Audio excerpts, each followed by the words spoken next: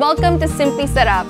Now today's recipe can be traced back to the Philippines' trade routes with China in the Song dynasty. And in fact, it was mentioned in chapter 3 of my favorite Filipino book by Dr. Jose Rizal, Noli Me Tangere. And that recipe is tinola.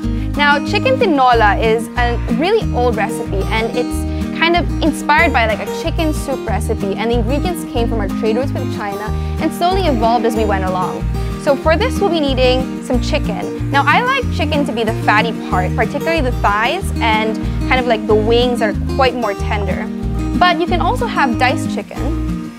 And this recipe is extra special because it's really great for people who are busy and are working. So this is not quite tinola because instead of a soup, we're making it into chicken tinola rice, which is all cooked in one rice cooker. To start with the recipe, we're going to heat up our rice cooker and add in a little bit of oil. Now this entire recipe is going to be cooked inside a rice cooker. Now we can add our garlic, we can add in some onions, and of course some of our ginger. Now ginger is the star of the show because it came from our trade routes with China. And a lot of the flavor is predominantly coming from the ginger.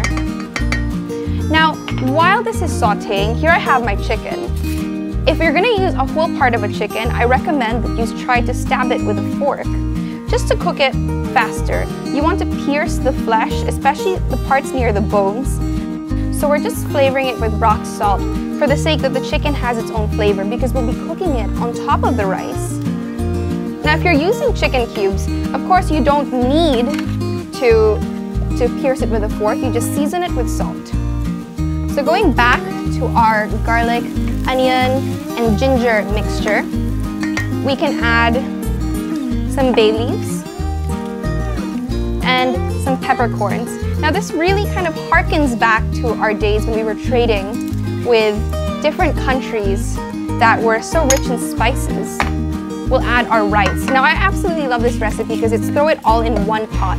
And not just throwing everything in one pot, but it cooks really fast too. So if you're busy, if you're in the city, if you're working, or if you're looking after a big family, this recipe is just so much easier and there's so much less dishes to wash after you're finished with it. So just add a little bit of fish sauce and season as you go along, since we also added salt to our chicken, and that will kind of season this as well. Now you want to kind of flatten the rice into a nice even layer, and that will be the bed for our chicken. So of course I'm adding in whole chicken, completely your choice if you prefer whole chicken or if you prefer small cube chicken. Now small cubes of chicken is better if you want to cook it faster. Now to this we're going to be adding, I use 1 cup of rice, but we'll be adding about 2.5 cups of water.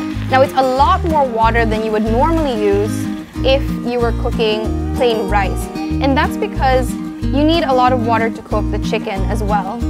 So you just want to cover it and cook it until you see that the rice has been cooked through, the chicken has been cooked through, and the water has all evaporated.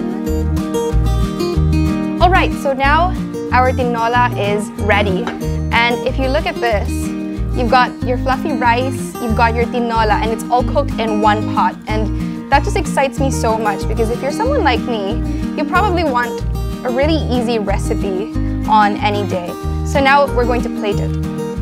So we'll just get a good portion of our rice. And here I've got a ring mold. Now this is really just for the sake of plating it as nicely as I can.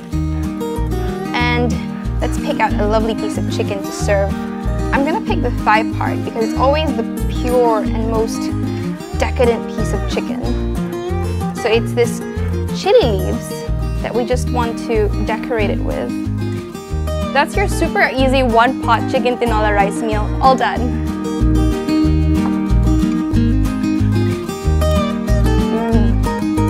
It's so good.